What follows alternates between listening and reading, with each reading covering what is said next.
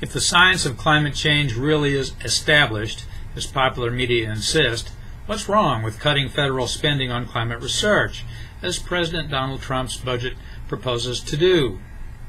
And if what Environmental Protection Agency Administrator Scott Pruitt told a journalist March 9th truly is at odds with an overwhelming body of scientific evidence showing that humans are causing the climate to warm by releasing CO2 into the atmosphere, as National Public Radio averred on its website, why buy more evidence? Do you believe that it's been proven that CO2 is the primary control knob for climate? CNBC's Joe Kernan asked Pruitt. The EPA chief responded, I think that measuring with precision human activity on the climate is something very challenging to do, and there's tremendous disagreement about the degree of impact. So no, I would not agree that it's a primary contributor to the global warming that we see. But we don't know that yet. We need to continue the debate and continue the review and the analysis. Kernan asked a good question. Pruitt answered correctly, but elaborated clumsily.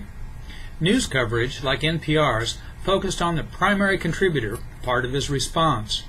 Fact-checkers eagerly noted that CO2 from human activity probably accounts for most warming observed since World War II. But Kernan did not ask if CO2 is a greenhouse gas. He asked, metaphorically, if people can lower global average temperature by limiting emissions of the gas as though adjusting an oven. That's an important distinction. Typically, most reporters ignored it. Correlation is imperfect between CO2 levels and measured temperature. The climate has other variables and feedbacks still poorly understood. And CO2 is not the primary contributor to observed warming. Water vapor is. On the basics of climate change, Pruitt technically was more right than wrong. He certainly was right about the need for more debate and analysis. But can politicized federal agencies credibly sponsor climate research still much in order? Trump's budget emphatically says no.